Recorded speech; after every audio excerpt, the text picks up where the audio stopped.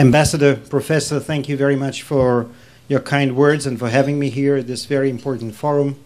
I want to recognize the presence of our ambassador, Ambassador Israeli, who was very helpful in running a very intensive and busy schedule, but still for me it's definitely a very interesting experience. And I want to thank basically my hosts here, the president of Overseas Korean Foundation and Ambassador Ma, a longtime friend, who were very helpful in organizing this visit to your country, to Korea, during these challenging times in Israel. Being here among friends, before I go to the presentation, I think I need to make a certain explanation, because sitting in this friendly audience, one may say, why Israel needs Ministry of Public Diplomacy in the first place? Israel is a well-respected country. People say nice things about Israeli startups, Israeli technology, Israeli security. Why would Israel bother having an agency like that?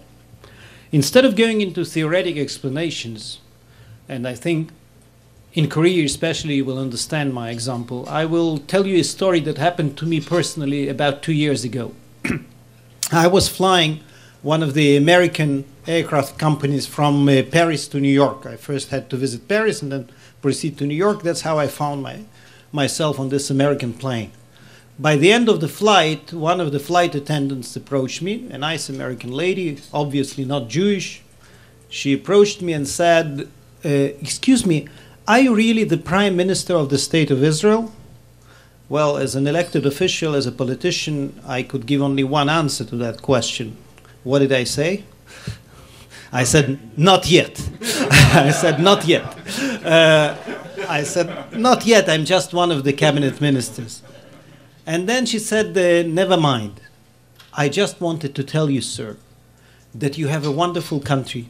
I visited Israel for the first time about 3 months ago, she said, with two of my friends. They're both pastors. We stayed in the old city in Jerusalem. We visited this and we visited that, and people were so nice to us, and we felt so safe, and I want to come again. And for 20 minutes before the pilot, you know, the announcement said, the cabin crew, please be seated for landing. For 20 minutes, she was bending over me, telling wonderful stories about Israel. And I'll be quite frank with you, I didn't know whether to be very proud as a cabinet minister in this wonderful country, or to cry. Because for me it was absolutely obvious that part of that enthusiasm, of that excitement, was for the reason of very low expectations.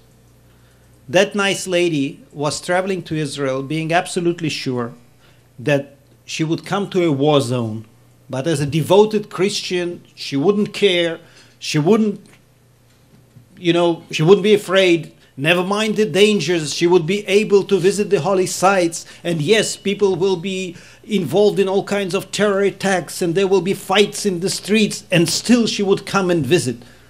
And all of a sudden she finds wonderful surrounding, wonderful country, people who are nice to her, people who are very welcoming. She goes to the Arab quarters, to the Jewish quarters, and life is going on, and no one is shooting each other, you know.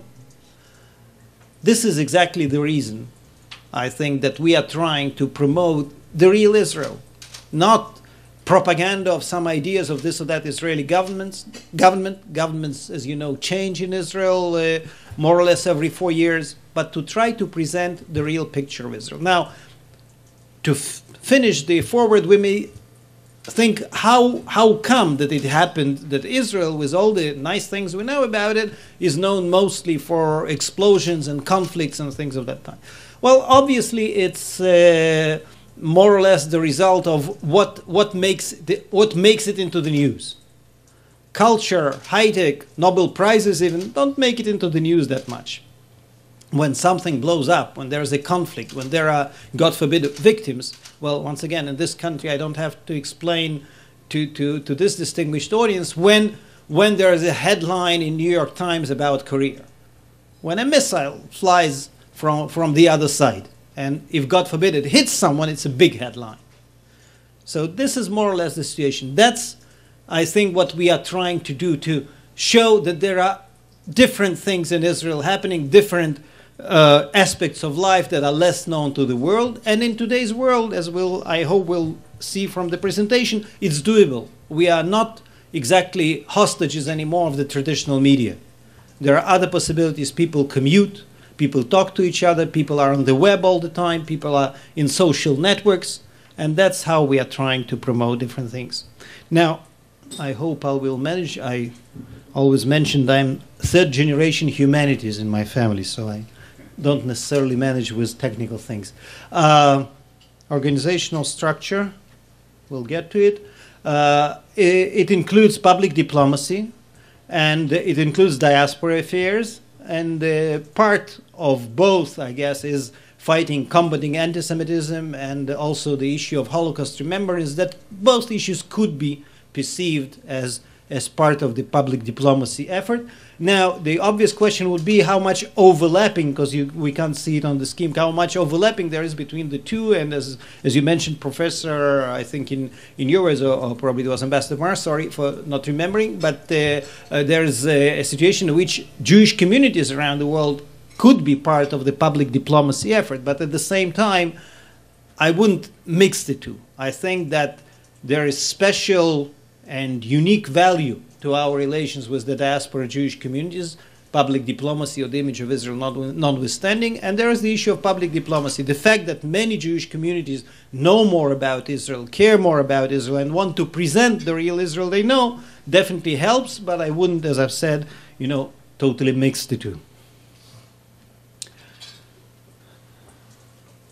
Move from reactive to proactive public diplomacy via human resources and unofficial public diplomacy, and effective unofficial diplomacy. What I'm trying to say here is something that is very difficult for me to say in this audience, with all the ambassadors and professors and myself being a cabinet minister.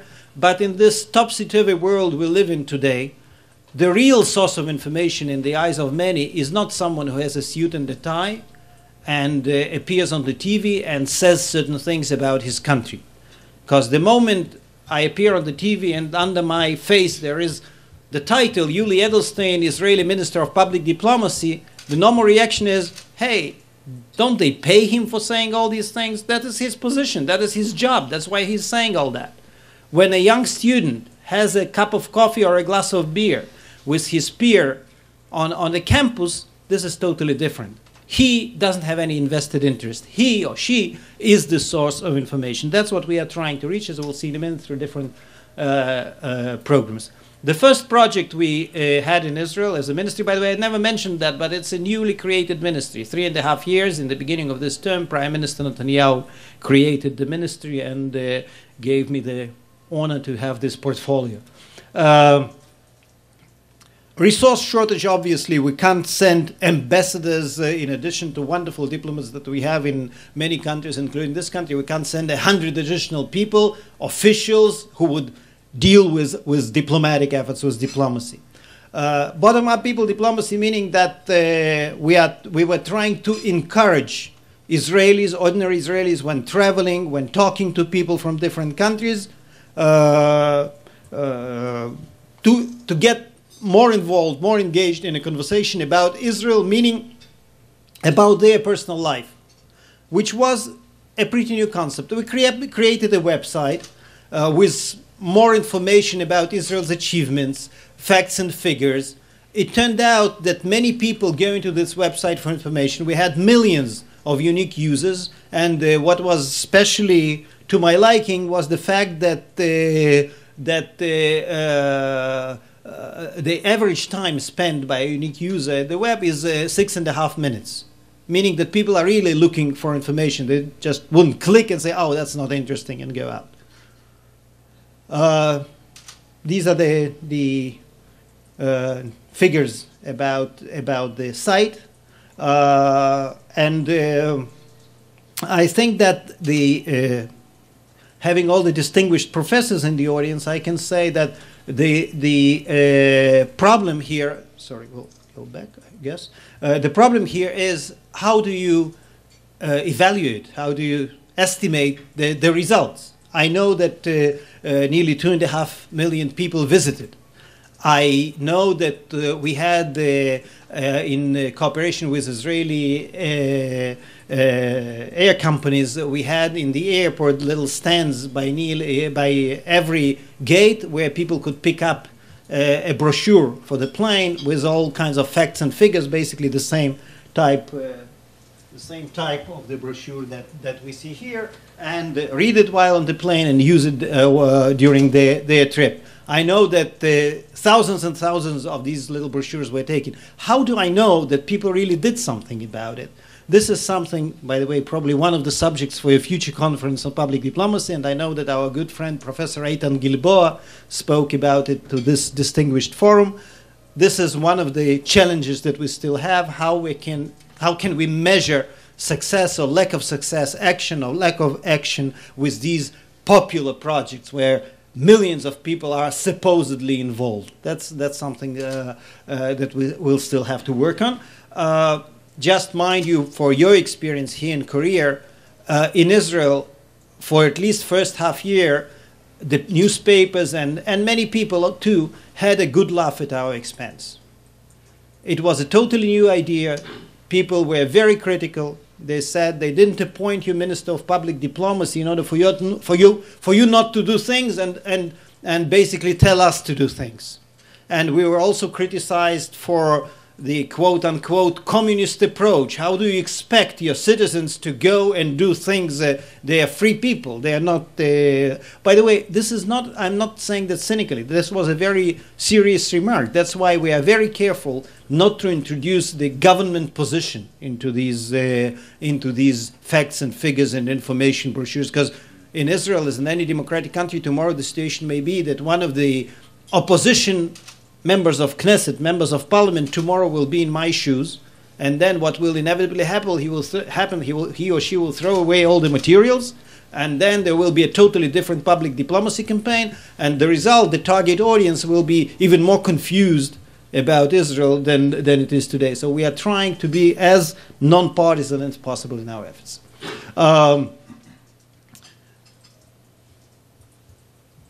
Campuses. Why, once again, I don't even have to explain to you, it's not just nice young people we want to talk to, it's the future participants of forums like that. It's the future members of parliament and editors of newspapers and successful businessmen, and not in 50 years from now, probably in 10, 20 years from now. And I think that here we tried to have a special effort on different campuses. By the way, we are not the only guys on the block there. Those who are trying to undermine Israel defined campuses as their first target audience. And I hate to say it, but a lot of petrodollars are being spent on different campuses, especially in North America, in order to explain to the younger generation that Israel is a terrible country. I don't want even to repeat all the definitions of Israel, but there we do have to deal with a well-organized effort of certain forces to even to pass all kinds of resolutions in the University Senate about boycotting Israel and things of that kind. Oh, this is just a nice picture with the Prime Minister, just, I guess, to show and to boast that these young people who had no idea that they were that important, they were just ordinary young people representing different parts of the Israeli society, after their successful mission were received by the Prime Minister of the State of Israel in order to show them and to show the others that this effort is very well appreciated by the government, though I do have to say in brackets that I can pretty accurately say that most of these young people didn't vote for the Prime Minister and his party. They came from different sectors of the Israeli society, and we were trying to be very pluralistic. By the way, some of these people you see in the picture are even not Jewish. This boy with glasses in the middle is part of the Druze minority. Next to him, as you see, is a Jewish girl from Ethiopia, of Ethiopian origin. And by the way, all these things that are, I guess, well known to many people in this room were a big secret on the Ivy League universities in the United States. To see a black Israeli, to see a non-Jewish Israeli, how come? We didn't know these things existed. So for us, that was part of the presentation.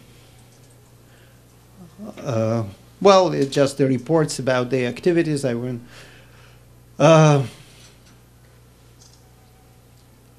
Once again, just examples of people who started when we were young, we used to call it pen friends. Today, I guess this expression is hard to explain, but they are friends on social networks, and a student from one of the Arab countries asked for more information to write a thesis on the Middle East from one of the Israeli peers. Things unheard of, I guess, and they would never happen if it were not for that informal context that people had. Here we started a program in a certain, this I would use just an example of treating a certain region. I wouldn't hide from you that in South America of late, with the activities of namely Iran and also some other countries that are not very favorite towards Israel, the situation, and with certain countries' political leadership they have these days, there was a need for a special effort. And we started first with the seminar of the leaders of different Jewish communities, and then they expanded it to the things that you see here, bringing journalists to Israel, bringing media experts to Israel, bringing academics to Israel, in order to expose Israel to Spanish language media. By the way, by doing so, what we got is their reaction. Probably this is also something to keep in mind. I don't think that most of them felt they were doing a big favor to Israel. They did it in their best interest, because obviously the Jewish communities were the first one to suffer when there were anti-Israel demonstration, anti-Israel activities, the protests, if I can call it protests, that would take place not necessarily across the street from the Israeli embassy, which is also well guarded with a lot of security, and the local police don't like demonstrators next to an embassy, but a synagogue, a Jewish school, some kind of Jewish institution could easily be a target of these protests that in some cases even turned violent. I hate to say that, but that was the situation.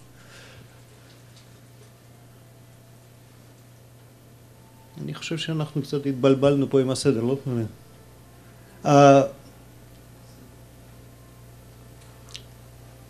I think that here, this is something, I guess this is more of an Israeli example. And this is also, I don't know, I'm not an expert on Korea, I don't know how relevant it is. Part of the problem that we had in the beginning with the efforts of public diplomacy was that many people said to us, yeah, we know you're trying, to do things, but it's really not worth it. The whole world is against us, you can't reach anything, and you know, people already got used to the situation that Israel is a kind of like a nice object to beat when there is something going on, so why bother? Why bother? That was a terrible attitude. People were, it's like, you know, sometimes it's like some kind of a football team that appears at the stadium knowing in advance that it's going to lose. No fighting spirit. So this is just an example I can proudly present. The warmongers, I mean software war, not real war, started first a Third Intifada page on Facebook, and then they moved to Apple to an application in Apple Store, and it was more or less a well-organized call, mostly in the Arabic language, to start violent activities against Israel. And when I wrote the letter to first Mark Zuckerberg, once again, I'll be brutally honest, mostly there was an outburst of laughter. People said, sure, Mark Zuckerberg, the owner of Facebook, would immediately react to what some Israeli minister has to say and will immediately close down the page of the Third Intifada. Ha ha ha.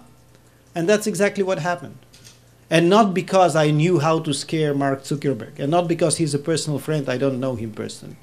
But I think what this example shows, that these violent things are not part of the ideology, neither of Facebook, nor of Apple, nor of anyone else.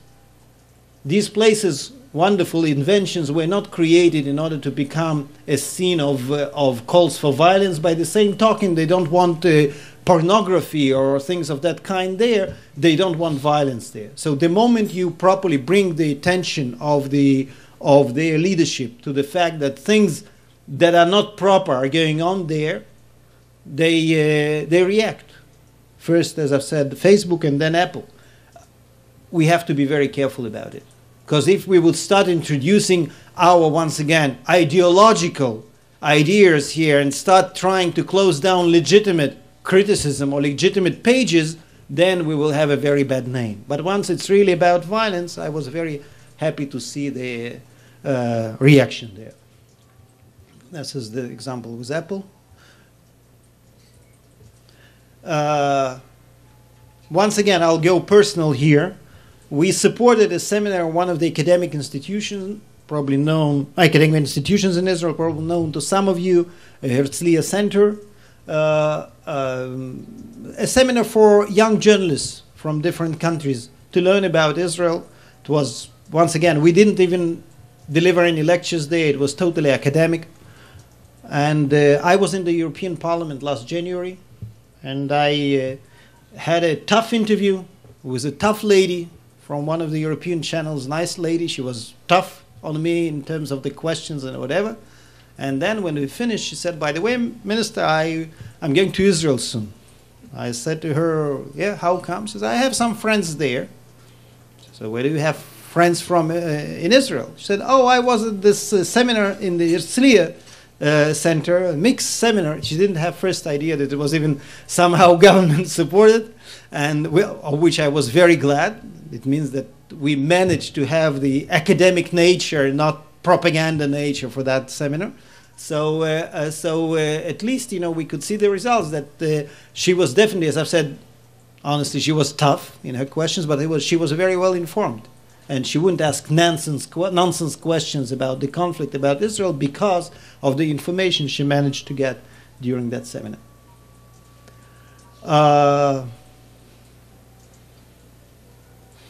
This is just some figures that we were trying to get vis-a-vis the diaspora activities and public diplomacy.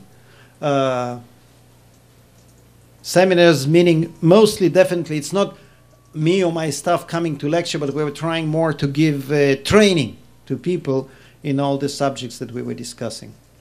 Well, this is just one of the event that kind of revived itself, probably also relevant to people if we think of public diplomacy here or Overseas Koreans Foundation. The Israel Day Parade that we, by the way, it kind of died out.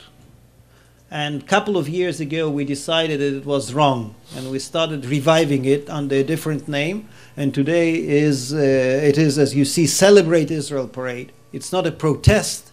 It's not because someone's attacking Israel. It's Celebrate Israel, with as much culture and achievements and young people as one can see. Obviously, tongue-in-cheek, I would notice that when there are dozens of thousands of people appearing, all the local leadership appears. You see the mayor of New York here, all the members of the municipal council, congressmen, and so on and so forth. And it's really a celebration in the middle of Manhattan. Celebration of Israel, actually. Well, don't have much to add to this one.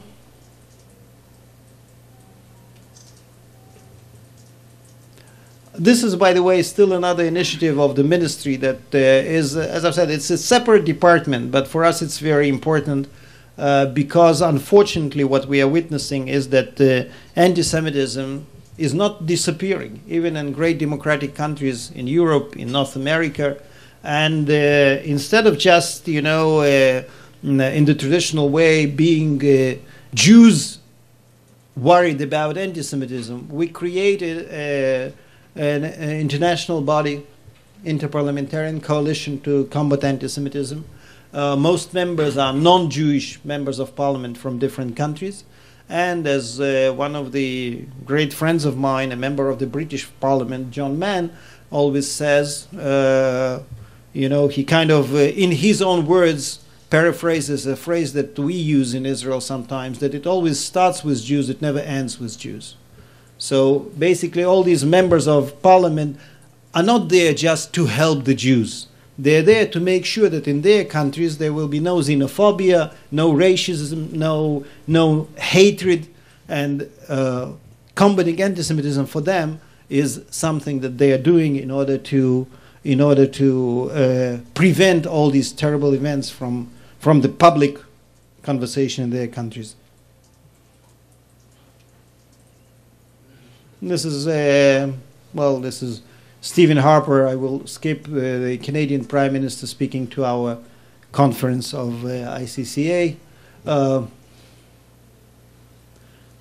Once again, where protests work, there was a terrible coincidence. On the International Holocaust Memorial Day, they wanted to start screening of all possible places in Germany a movie that was, among other things, very anti-Semitic and with a touch of Holocaust denial. And thank God we managed to persuade, once again, not the German government, but those who were in charge of trying to screen the movie not to do that.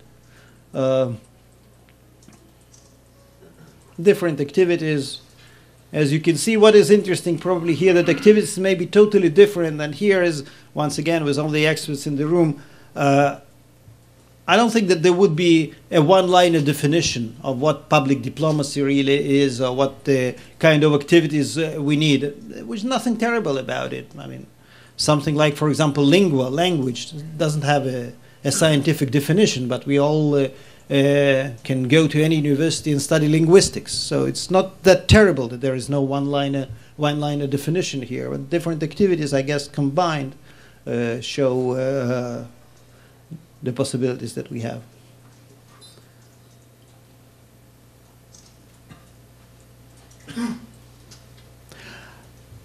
To sum up, I would really say that the main challenge here is exactly as I mentioned when we saw the previous picture, is to persuade people that all kinds of things, sometimes not even directly related to each other, combined could contribute, could present a different image of any country, in my case Israel, but we are talking here about any country.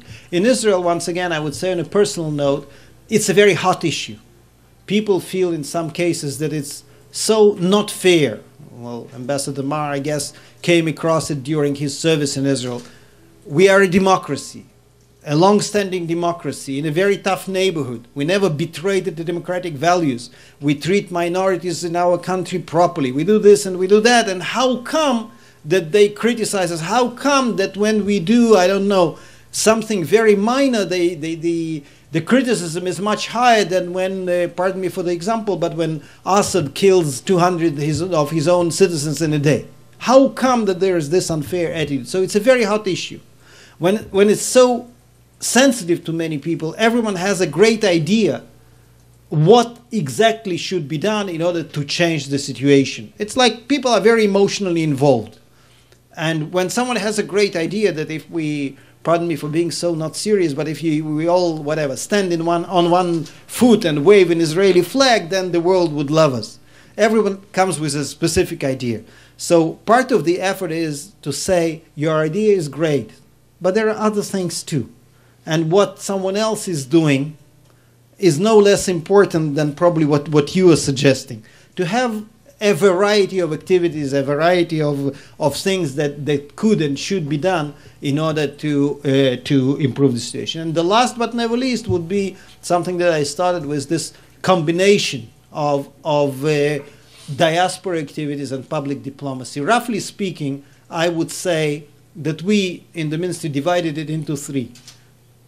We first of all turned, as you noticed, we turned to Israelis, to those who live in Israel and are citizens of Israel. And we said to them, when you're traveling, when you're talking, when you have guests, when you're on the web, please remember your life, your experience is of great interest to people. They just don't know that there is life, ordinary life. Talk about it. Talk about things you're doing. That was the first. Then the Jewish communities, and you notice some of the seminars, some of the activities. By the way, in both cases, with Israelis and with the Jewish communities, we provided some training. In Israel, for example, we free of charge offer training to every delegation, whatever it might be. It could be municipality delegation traveling to a twin city. It could be sports club traveling for some competition. It could be a high-tech firm going to some conference. We provide several hours, not a great whatever, but several hours of training of how, mostly how, not facts. We can't teach about Israel in 5 or 6 hours, but how to talk, how to get involved in a conversation, how to listen and not just to talk, something very important for Israelis to know. And these things are, I think that in Israel alone, about 4,000 people went through this training in the last couple of years, and the diaspora communities I already mentioned. And the third phase is Friends of Israel in different parts of the world. We have many, we have numerous friends, organized and non-organized, and we are trying also to provide information and to encourage to get involved in these activities. Thank you very much for your patience. I'm all here for you if you have remarks or questions. Thank you.